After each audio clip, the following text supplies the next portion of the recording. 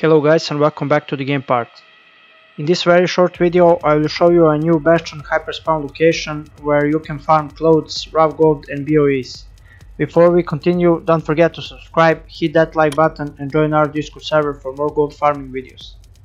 Today I have tested new farming spot in Bastion where you can farm clothes, BOEs and raw gold. To be honest, in 90 minutes of farming we got 0 BOEs with around 3.5k kills per hour.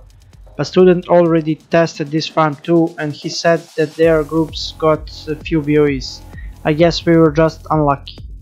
I will show you this farm guys and you can try it for yourself. So this farm is located in Bastion. You can see the exact location on the screen right now.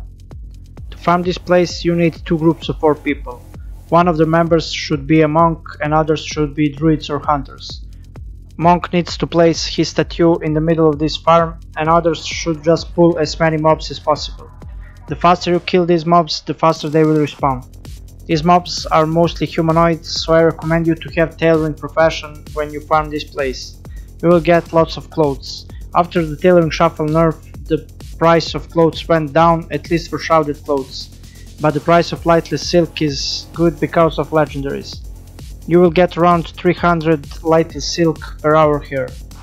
If you just sell to vendor all these items from your bags and sell clothes to auction house, you will get around 20k gold per hour. Of course, that's the minimum, in case you don't get any BOE drop. These mobs drop lots of greens. You can just sell them to any vendor, or you can disenchant them and use shards or sell them on the auction house. If mobs drop greens a lot like in this location, BOE farm works. So guys, try out this farm and try to get some BOE before they nerf it.